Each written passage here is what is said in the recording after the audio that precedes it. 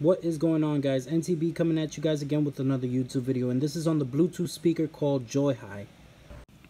Looking at one side of the box, it shows you a brief summary of the stuff that it can do, and on the opposite side it tells you a little bit more in depth the stuff that it can do and the stuff and the three colors that it comes in. So I'm gonna see if I bring it a little bit closer and hold it steady for you guys can see more or less what it does.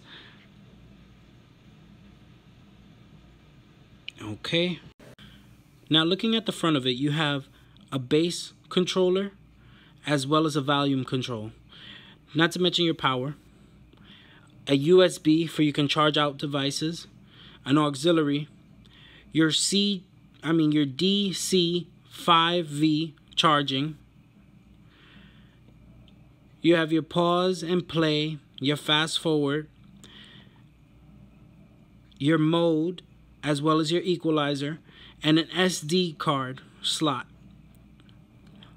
A nice little small screen that indicates what you have your mode on. An equalizer for you can set it to whichever one you want, because there's 5 equalizing modes. Now, I'm not a big fan of this charger. I don't really care for it because it's not like I have this around the house or I have plenty of these, so if anything happens to this, I would have to go and find another one. That's the only thing I don't like. Besides the speaker, you get your manual, an auxiliary cord, as well as your charging cord, and the strap to carry this. It's not heavy, the speaker, but it does have a little weight to it. Standing it up vertically is no problem. You can listen to your music. These little notches that you see actually give it enough space for the music to let out through the bottom. Another cool little feature is it has its own little carrying handle that's built in. It's nothing special, but I like it. Now, just putting the strap on, this is what it looks like. Now, my actual review on this speaker. I've been testing it out for about a week. I think it's great.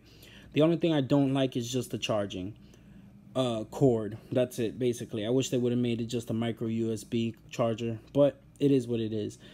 Overall, the little features that it has is pretty cool. I picked this up at a store nearby the house, and I think for the price, under $100 is worth it. For all the little knickknacks that you get, is pretty cool too.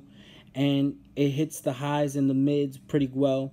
It's not too heavy in bass, but it is bass packed. So my overall, it's a good speaker. I think it's worth the buy. And if you do see it in the store and you're looking for a speaker, this is a good first speaker to buy for somebody who's just starting out. Don't forget to like and subscribe. Comment down below. Check me out on Instagram. And I can't stress, don't forget to hit that like button and subscribe. Drop a comment down below. And if you have one of these speakers, tell me what you think about it. NTB signing out. You guys have a good night and a good day.